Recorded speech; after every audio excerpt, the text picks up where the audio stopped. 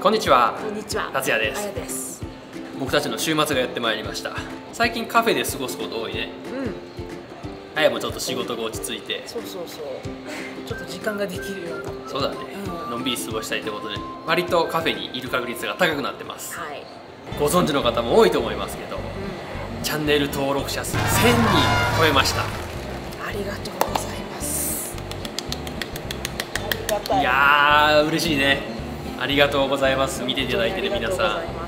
どんだけかかった？ちょうどコロナ始まってそうだねぐらいからね、やり始めたのが撮り始めて2020年の3月か4月だったよね。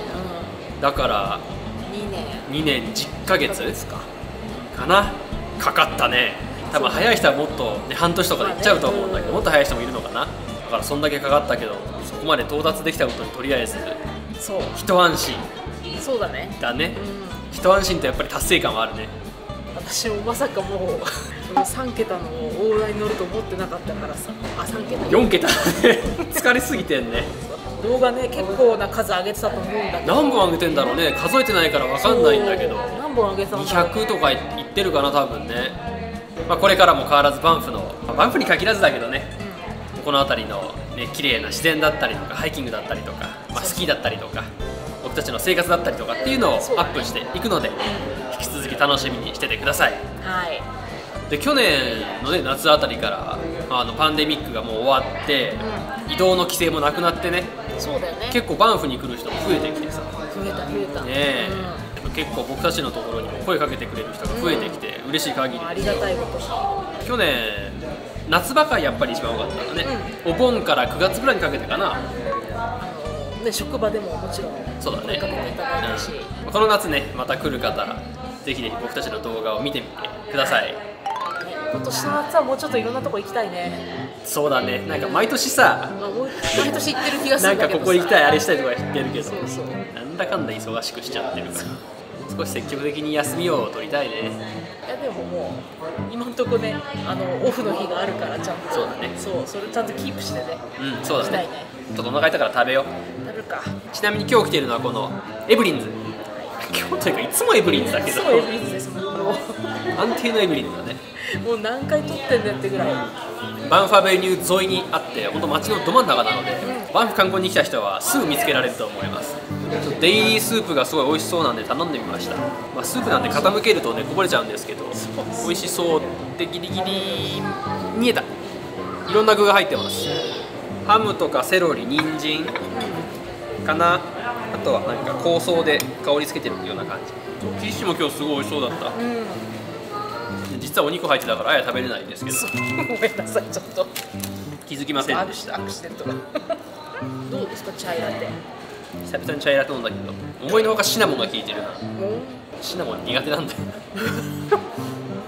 ちょっと癖あるもんね、シナモンね。美味しかったね。美味しかった。1000人超えたってことで何かやりたいことある？アイデア、記念にじゃないけどさ、今までやってこなかったようなこと。買い物動画って何回か出してるじゃん。出したね。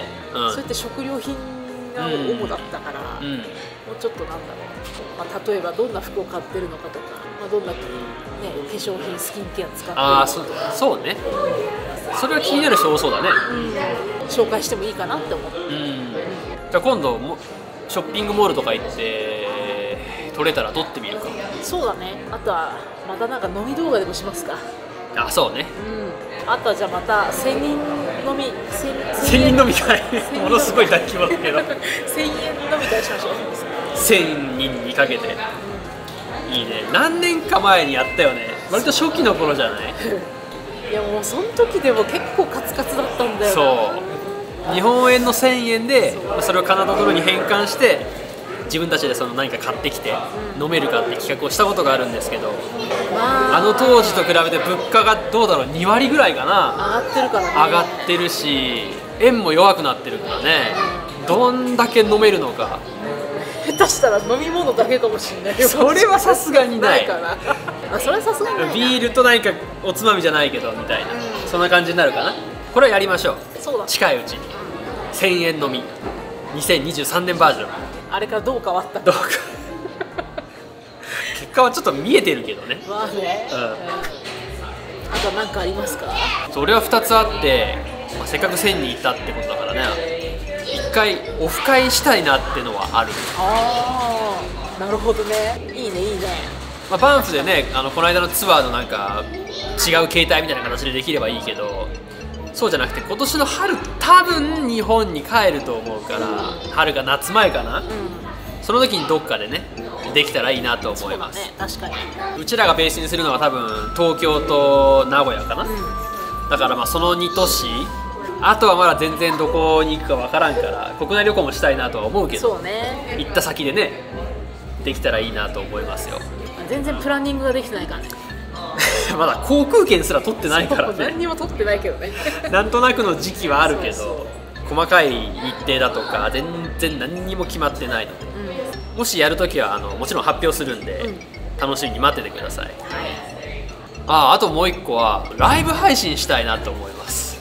おお、ライブ配信一つのきっかけとしてライブやりたいなと思います。ただね、ライブっていうと一つ大きな壁があります。時差だよね。そうですね、それは当然もう時差ですね。時差はね超えられないから。どうしたってね。かといってね、日本時間の夜中の3時からやりますって言ったって多分ほとんどの人は見てくれないだろうから。そうだろうね。日本時間夜中の3時だとこっちは昼の12時か、だから今だと11時か、だからうちらにとってはすごくいい時間だけど、日本の皆さんにとってはそうではないので、そうだね、どこで折り合いつけるか。そうなんだよね、時間をどの辺にするか、多分見やすいのが週末かな。日本の皆さんが見やすいのがね、例えば日曜日のお昼とか、もしくはどっか平日の夜とかね。夜ね、仮にじゃあ平日水曜日の夜8時からライブをしようと思うと、こっちは朝の4時だよね。寝起きだね。4時だよね、夏時間になったらこっちは朝の5時だ、ちょっとねその日仕事できなくなっちゃうね。そうですね、途中で倒れると、となると週末かな。ちょっとこれも考えましょう。果たしてそんなにトークが得意ではない我々2人がどこまでライブで、そうですね、話を展開できるかっていうのは怖くもあり、興味深くもありって感じなんですけど、その時はあれからなんか聞きたいことを募集しようかな。そうね、募集しますか。そうだね、その方が話がつなげやすいから。確かに。まだ全然いつやるとか決まってないから、また決まったらお知らせします。首を長くして待っててください。だいぶ先かもしれないしね、なんともいいとりあえず大きな節目に到達したね。まだ実感が湧かないんですけどね。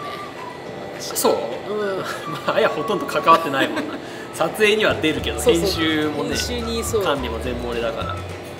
実は1000人に到達するときに一気に200人300人ぐらい伸びたんですけど、スキーの動画がねえらい見られてて、その動画だけ今22万回ぐらい再生されてるのかな。すごいね。だから伸びたっていうのはあるんですけど、なかなか最近週末っていい天気に当たらなくてスキー滑りに行けてない。そうだよね。そこで登録してくれた人たちの、期待に添えなくて申し訳ないんですけど、天気良ければね来週にでも行こうかなと思って、だからちょっと最近不完全燃焼じゃないけどさ。そうかそうか。今までね結構滑りに行ってたもんね、去年とかは。それもあるんだけど、その動画的にスキーもやりたいんだけど、この日常の動画も撮りたいし、ただもう今編集の時間が平日ほとんど撮れないから、週2本できたらかなりいいんだけど、ちょっとな体が持たんというか。だって今ただでさえさ、もう夜9時になると眠いもんね。